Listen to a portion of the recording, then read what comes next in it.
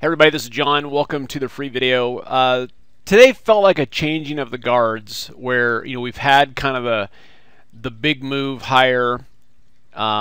We did get a squeeze. You can see here we're 1, 2, 3, 4, 5 dots into it.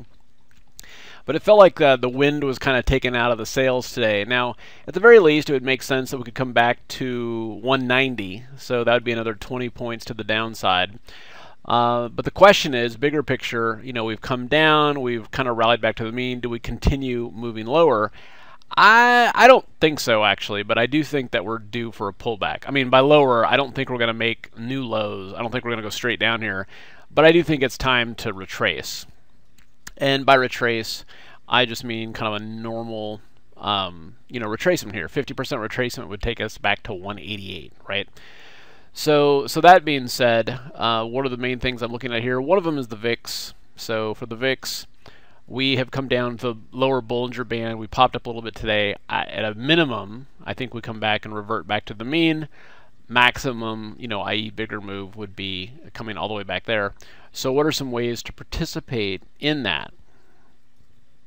One way is just with VIX futures themselves. One of the things I like about VIX futures is that you're not dealing with premium. I mean, there are some things you have to be careful of. You actually need to buy the front month one. That's the one where all the kind of the action is and things like that too. And there are some goofy things with rollover, but all in all, if this moves higher and you're long, you're going to make money. So at this point, again, just kind of looking for a move back to the mean, essentially risking 1 point here to potentially make 2 points. And I do like GLD here.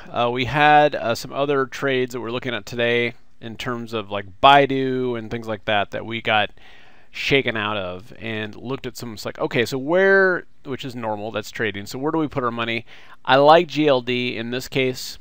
Got some March 115 calls, and just looking for a retest at this point of these highs. So that would take us back to about 121. That's a healthy move from where we are now, and there's the potential that we could push higher from there.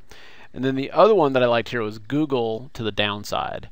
And on this, even during the fantastic rally that we've had, Google's had a hard time kind of getting through this resistance. And at this point, just looking to see like, all right, well, if the market rolls over, Google will most likely, come back to that skyline there. And we sold some at-the-money call credit spreads. So this is the kind of environment where I'm not looking to get too aggressive. This isn't like, all right, the market's bottoming, let's load up on longs and push it.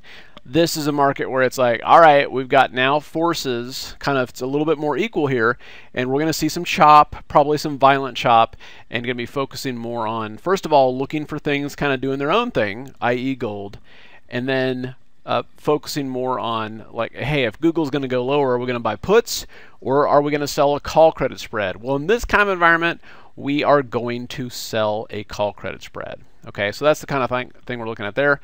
Last but not least, the trend yesterday, that's the put-call ratio. I was like, the trend is not lining up at the same values as I remember, and that makes sense because that's not the trend. So let me grab the trend.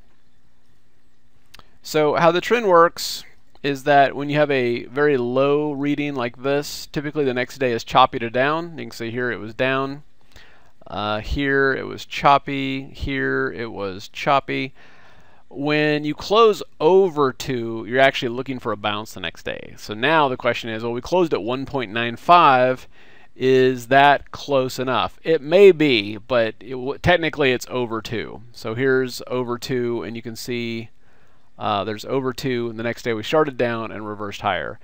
So we want to keep in mind that while today, we went in today very overbought, we're going into tomorrow fairly oversold, and if we do gap down tomorrow, I definitely would be looking to take profits on those VIX futures, and then I'm willing to hold on some of the spreads and gold from there. All right, so just kind of be careful there. And then we do have a potential plane trade coming up. I'll talk a little bit more about that in the premium video, and it shouldn't be dull. Okay, and last but not least, we do have a free webinar coming up on Tuesday, March 1st, and just want to let you guys know about it. It'll be at 8 p.m. East Coast time, and that is, of course, 7 o'clock Central Time. And I'm kind of branching out into a new theme here. And we're just essentially going to embrace the volatility that's in this current market. All right, so we're going to be talking about the reasons why volatility can be your best friend, especially if you're a complete newbie and you got a small account. Okay, you just want to learn how to embrace these markets. Why options are the best trading vehicle on the planet right now. Why down markets are better than up markets. By the way, we might be getting ready to go back into a down move, which could be fun. And then how to make successful trades on your phone while you're at work. And this is one of the biggest questions I've been getting is like, all right, this is great. I'm at the office. How do I do this without having to stare at the charts all day? Okay, so if you go to simpleroptions.com/volatile, you'll come up with this page. You can just do your name, your email, hit submit, and you'll get the registration info. Again, free webinar, and looking forward to seeing you there. And it is on Tuesday, March 1st, right that time. Okay, you guys have a good one, and we'll see you at the next update.